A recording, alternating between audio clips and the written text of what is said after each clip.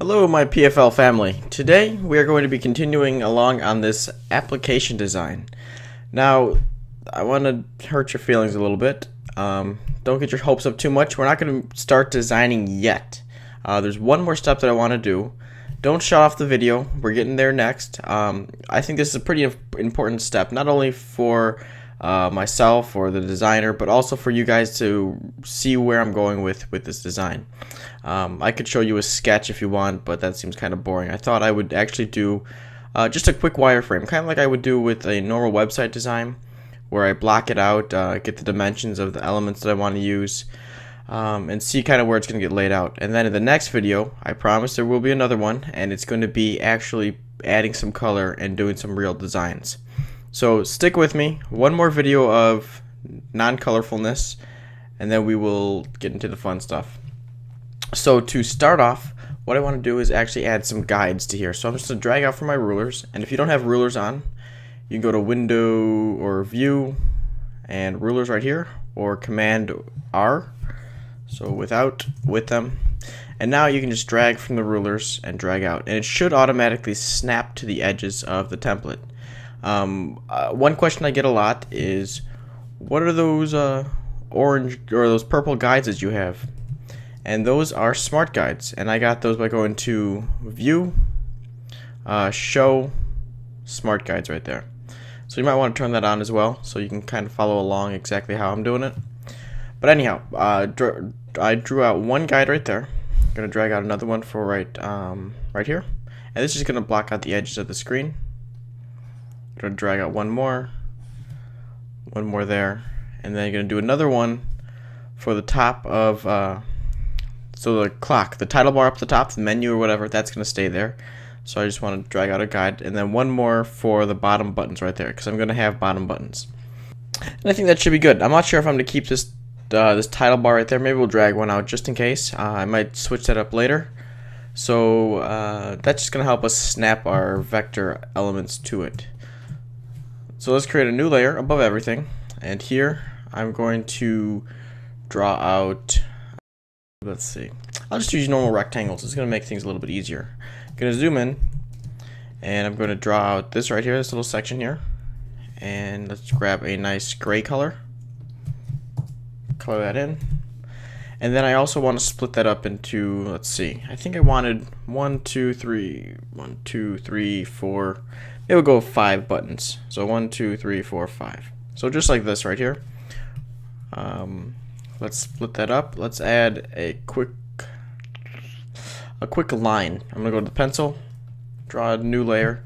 It's gonna make it black. So 1, and then we'll duplicate it. So 1, 2, 3, and 4. Select those, and actually, to make our life a little easier, we should probably make one more over here, and then drag this one down and make one there. Alright, so we have one at the start, the end, and then the 4 in the middle. So I'm just going to select all those. Then up here, I'm going to space it by the center, and there we'll evenly space them or distribute them across. So now I can delete the end ones, and then group this together with Command E, Control T, and I'm just going to scale it down like that. There we go. So now we have the spaces for our 5 buttons, and this is kind of going to be my initial thoughts, at least, are going to be a Pixel for Life application. So we're going to have one spot for probably Twitter, maybe one for contacting us, for submitting a video request. One's going to be our videos, and then maybe products, and the last one maybe appearances or something. I haven't decided that one yet. So anyhow, there's gonna be icons right here. So maybe we can just draw out. We don't even need to draw it out, but just so you know, we'll just have maybe Twitter. Products would be. This would be contacts, so we'll just do like a quick bubble. And this one could be our videos, so maybe a quick play button. Then this one will be products, so maybe like a t-shirt. And then this last one will let's just put like information or something like that. I don't know. We could change that later. Alright. And now, up here, I'm just going to do the video screen, which is going to be this one right here in the center. And I want to block that out. So again, going to grab the pencil tool and a black color, and I'm going to draw one line here.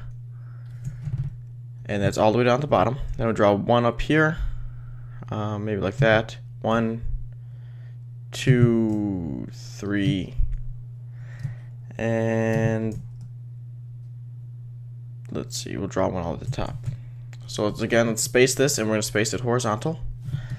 There we go. Going to scale it inwards. Looks good. And then I can draw one vertical line, going maybe this way right here, just to break it up.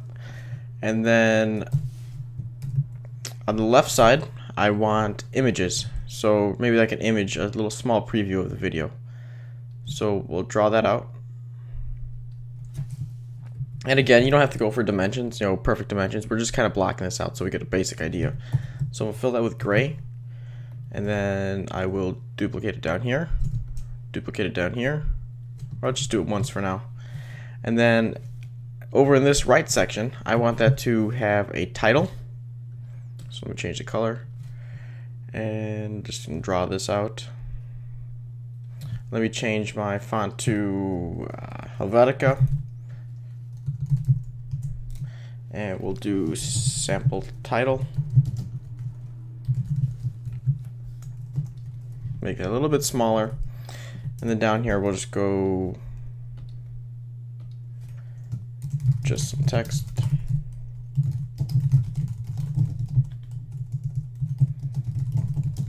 Perfect.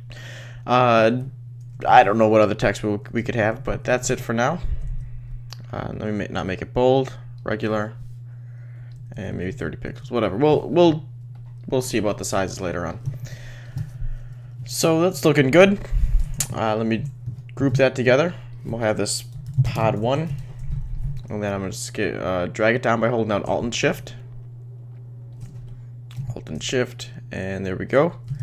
And then at the top, I was thinking about having we don't really need a title like Pixel for Life or anything like that, because you know what application you launched into. Maybe we'll change that later. But I was thinking of having a quick search bar at the top. So let's create a new layer. Let's clean this up a little bit first. We got this. We'll group this together, these three. That's going to be that bottom bar. So tabs.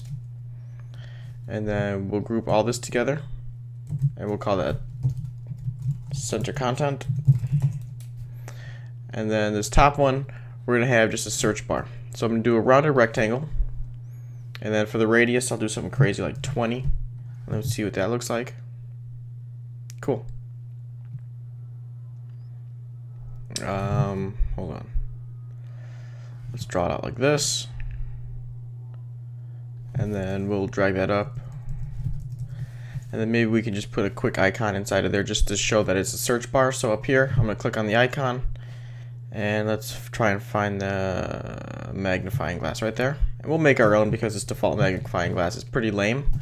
We got a lot of icons to make, so that should be kind of fun.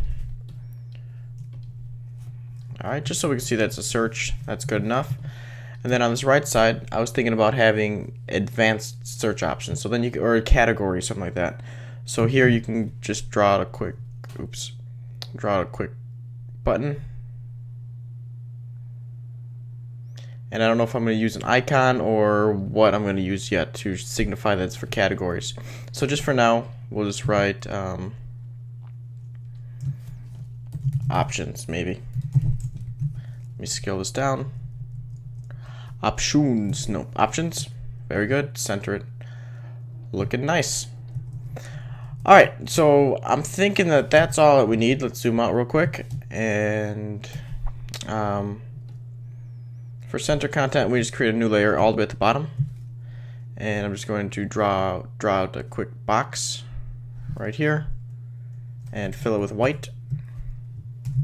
And then up top here, underneath the magnifying glass, going to draw out one more box and maybe have it a darker gray. Or maybe we'll go with orange. Let's see what that looks like. And then we can always change the colors later. Alright, so let's group all of this together, this up here, and we'll have that search. Group all this together right here, and we'll name this template. And now we can kind of hide the background template if we wanted. We maybe keep the iPhone, but we'll get rid of Edward Sanchez's for now. So that we can kind of see what it looks like on the iPhone. And looks good. That is going to finish off this tutorial. So now you have a basic idea of what I want for this. We're going to have tabs at the bottom, videos right here, and then the top is going to have a search bar. Maybe we'll have some added features, kind of like if you use Sparrow or Tweetbot on your iPhone. When you tap on this, this whole, let me grab a paintbrush real quick, just so you can see what I'm talking about. So when you tap on, or you slide your finger on one of these sections right here, it will actually slide it this way. So it'll only show about this much of the tab. Then under here will be different options like you know, share it with someone, maybe rate it with a star. I don't know, we'll see what happens. That's just kind of ideas that I'm tossing around for now. If you have any suggestions or pictures of things that you like and you'd like to see it, feel free to shoot me a PM, email, leave it in a comment. So many ways to reach me. There's no excuses anymore. So thanks for watching, and hopefully you're following along designing your own thing. And again, you can show me what you're making. Maybe that'll give me some ideas as well. So thanks for watching, and see you very soon.